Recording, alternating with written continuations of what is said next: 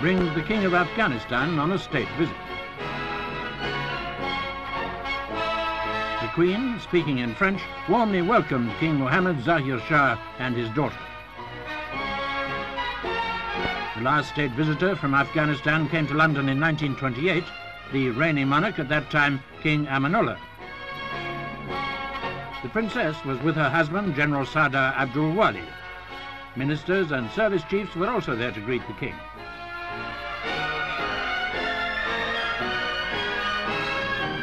There's Field Marshal Sir Gerald Templer.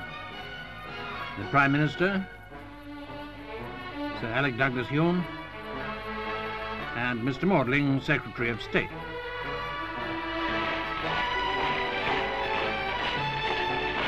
In 1919, British frontier forces suffered a considerable defeat at the hands of the Afghans.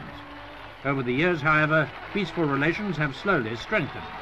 Many observers regard this visit as a final seal of friendship between our two countries.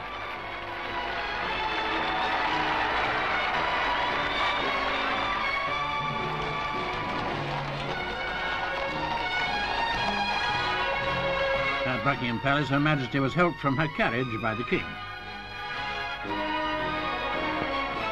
India and Pakistan lie on the very borders of Afghanistan, and in view of the present situation, the King has felt it necessary to cancel part of his tour in Britain.